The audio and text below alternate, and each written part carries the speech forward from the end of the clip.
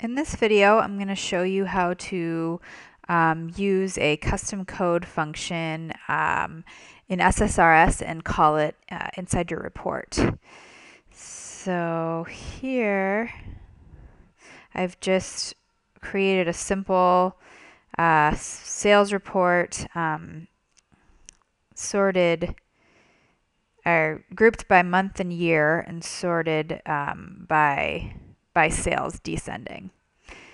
And so I'm going to put a rank, which SSRS doesn't actually have a rank function.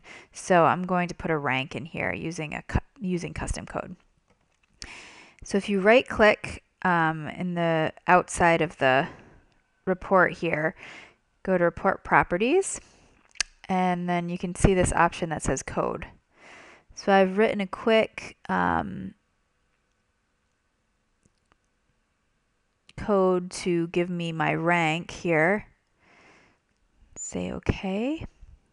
And then I'm going to call it in this field and say code dot rank, and then choose my sales field.